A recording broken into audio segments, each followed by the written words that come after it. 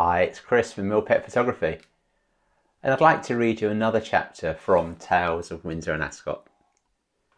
This chapter, we're going to focus on Caoimhe. I'm Caoimhe, and I'm a young female golden retriever. I had my first birthday just before my photo shoot, which I did together with my best friend Caoimhe.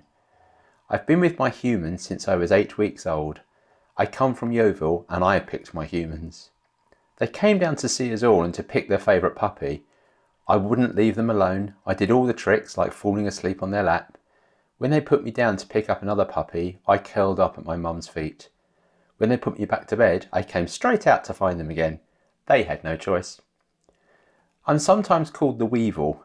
People tell me I'm gorgeous, so I must be.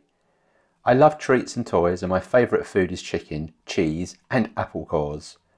My most favourite walks are anywhere with water.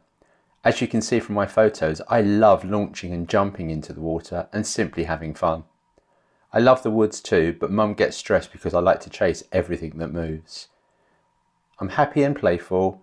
I do like to say hello to everyone. I will chase birds, squirrels and anything that moves. I just love life. And that's Caoimhe. We had great fun taking photos of Caoimhe, playing with her friend Caoimhe as well. And I hope you've enjoyed looking at some of those.